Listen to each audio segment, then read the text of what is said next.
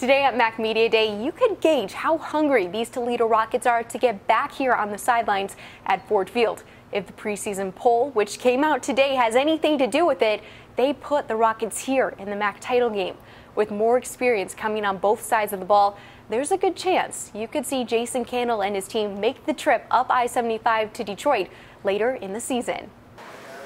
You know, we left the game last year in the bowl game with maybe a little bit of a sour taste in our mouth, and you come back in January and you want to see, you know, what your team is just by sitting back and watching how guys interact with each other.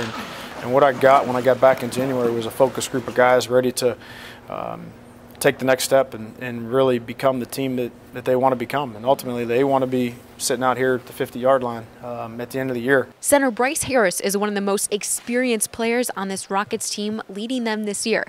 He's such a mature leader that some of his teammates that look up to him call him dad. You know, I was fortunate enough to be a team captain last season, so I guess it's working, whatever I'm doing. So, you know, I appreciate those guys, and, you know, I love them to death. So, you know, I'm helping them. They say I'm helping them, and they appreciate my help. So if I got to be a dad to do it, then that's fine.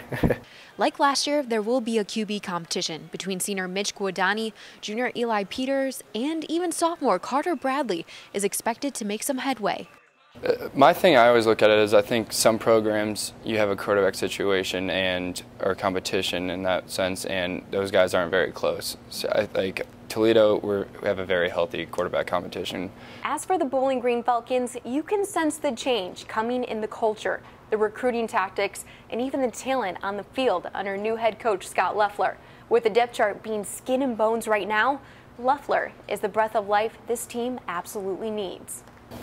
His style is, his words, maniacal maniac.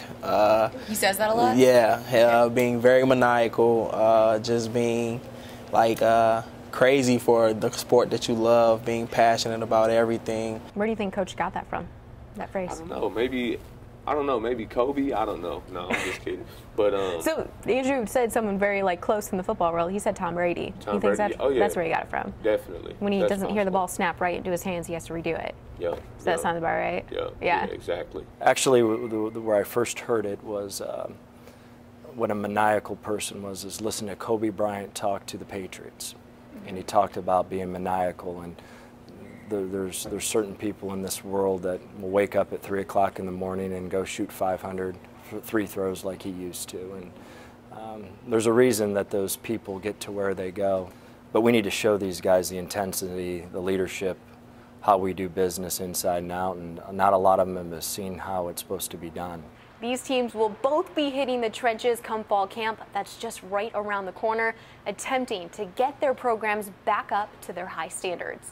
Reporting from Ford Field, Danny Rogers, BCSN.